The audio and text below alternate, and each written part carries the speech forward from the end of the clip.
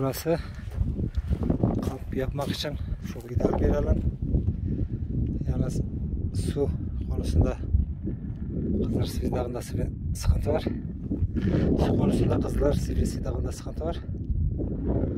Gülü sefen dikenine katlanır artık. Ya buranın uykusu da çok güzel. Yüksek irtifada uyumak bir haftalık şehirdeki uykuya bedel. Çok kaliteli bir uyku alıyorsunuz. Şimdi asıl 3070 metre Kızlar Sivrisi dağının zirvesine doğru gidiyorum. Burası Yüksek irtifa dağı. Atmosferik olaylardan dolayı 3000 üzerindeki dağlara Yüksek irtifa dağı deniliyor. Bu dağların en çok sevdiğim yönü manzarası çok güzel. Kızlar Sivrisi zirvesi yol şurası ama ben ikinci zirvemi yapmak için şu zirve doğru gideceğim. İkinci zirveyi yaptıktan sonra burası benim üçüncü zirvem olacak.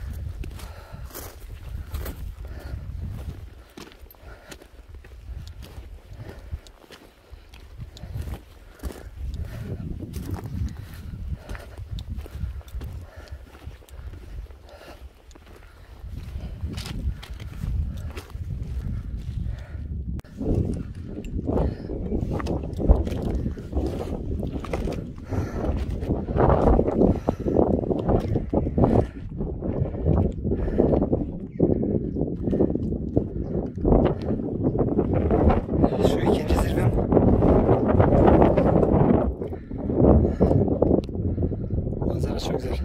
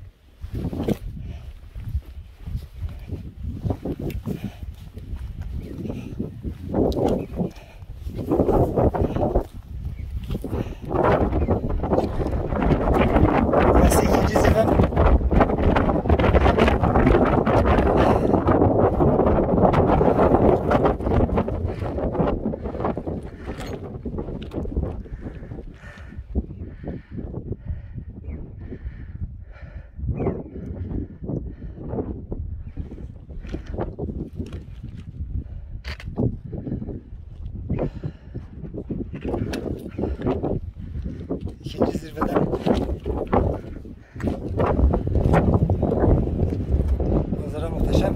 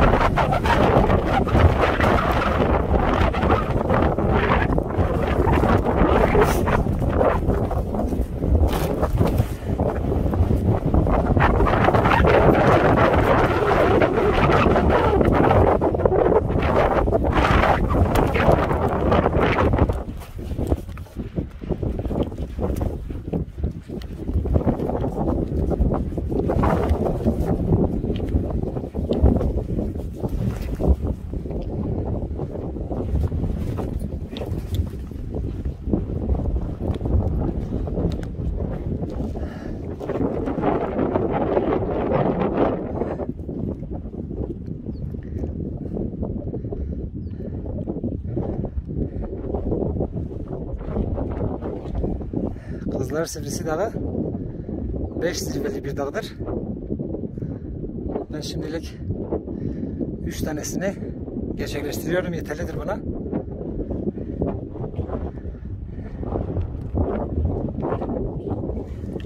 Büyük zirveye doğru dikkatli, güvenli, yavaş yavaş ve adım adım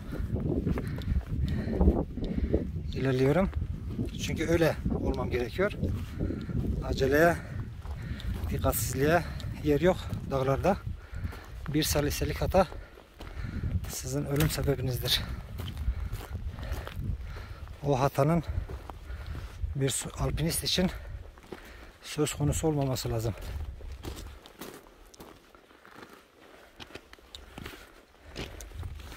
Hele sol alpinist için yani öyle bir seçenek yok. Hata yapacak, hata yapma seçeneği yok sol alpinist için.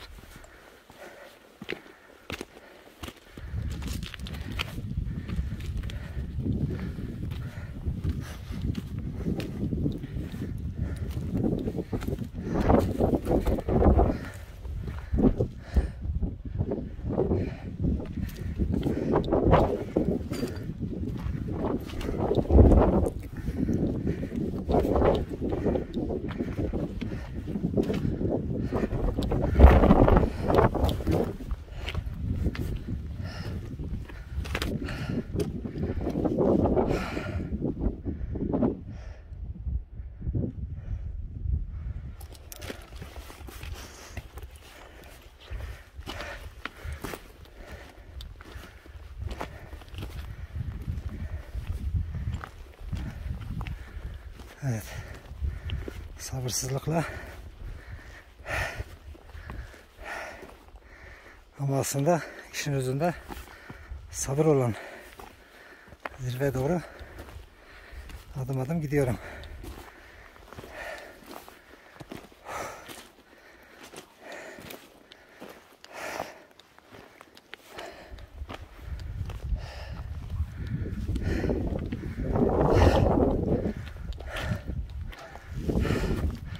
Bayrağımız da asılı.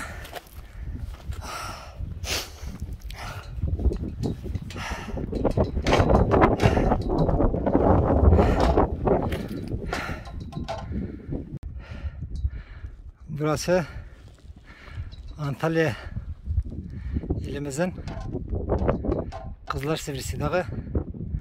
İrtifası 3070 metre. Manzara, geniş ova, yavaş bölümlü, dağların şekilleri. Şu karşıdaki de Elmalı Dağ. Hemen dibindeki ilçe Elmalı ilçesi. Burada bayağı yüksek irtifa dağları var. Yani bu Antalya için bir değerdir. Ama buraya ulaşım konusundaki çözümü inşallah umuyorum ki bulurlar. Ulaşım bayağı bir sıkıntılı.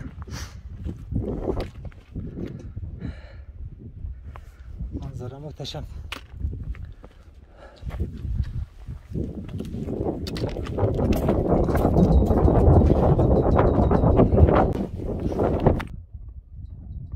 ...81 ilde 81 zirve solo tırmanış Anadolu Parsı unvanı projem kapsamında 16. ilim Antalya 16. zirvem Kızlar Sivrisi 3070 metre irtifayla.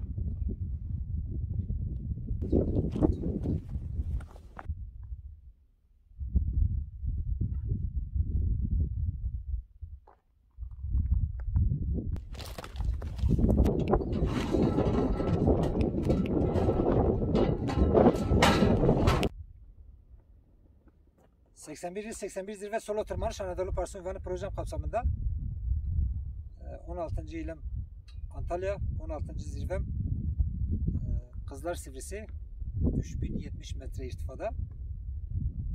Bugün Kızlar Sivrisi dağına çıkarken farklı bir değişiklik yaptım. Bugün Kızlar Sivrisi Dağı'nda 3 zirveyi gerçekleştirdim. Benim için çok muhteşem, görsellere doyduğum, manzarasına doyduğum harika bir etkinlik oldu. Klasik rota kullanarak geldim. Zirveye çıkış rotası çok tatlı, çok harika, çok güzel bir rota. Yorulmuyorsunuz, yavaş yavaş yükseliyorsunuz. Yalnız burada ulaşım konusunda sıkıntı var. Ben Balıkesir'den otobüsle Korkuteli'ne geçtim. Oradan minibüsle Elmalı'ya ulaştım. Oradan minibüsle Söyle mahallesine ulaştım. Oradan traktörle ovaya rota başlangıcı olan ovaya traktörle geldim. Ovadan dağcı evine ortalama 5,5 kilometrelik sürekli çıktığınız bir yol. Kamp yüküyle gelmek zorunda kaldım. Onun için benim için sıkıntı değil. Ben zevkle yürüyorum. Çünkü amacım bazen zirve değildir. O zirve yolunda yaşadıkların bazen zirveden daha güzel oluyor. Tabii şüphesiz zirvenin yerini hiçbir şey tutamaz ama çok güzeldi. Şimdi inişte de yine buradan dağa gideceğim. Geçeceğim. Söyle ilçesine gideceğim. Söyle ilçesinden Elmalı'ya geçeceğim. Elmalı'dan tekrar Korkuteli'ye geçeceğim. Korkuteli'den Antalya'ya geçeceğim. Bayağı bir ulaşım konusunda burada sıkıntı var. Ama her şey değer.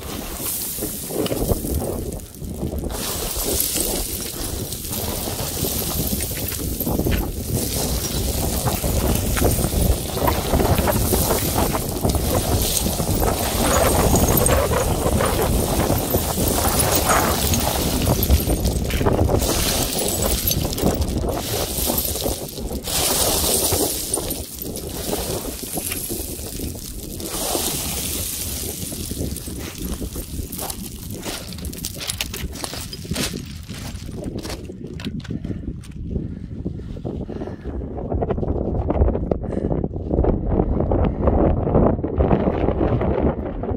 çok dikkatli olmak gerekiyor. Vücut hakimiyeti ve baton kullanımı çok önemli. Zaten ayrıca önemli. Nereye basmamız gerektiği konusunda kararlı olmalıyız. Bastığımız yer bizim vücut kütle ağırlığımızdan dolayı yapılacak olan etkinin sonuçlarını çok iyi bilmemiz gerekiyor. Tahminle olmuyor.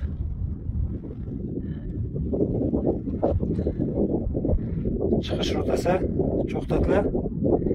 İniş rotası biraz dik olduğu için dikkatli olmak gerekiyor. Çarşaf olması ayrıca bir avantaj.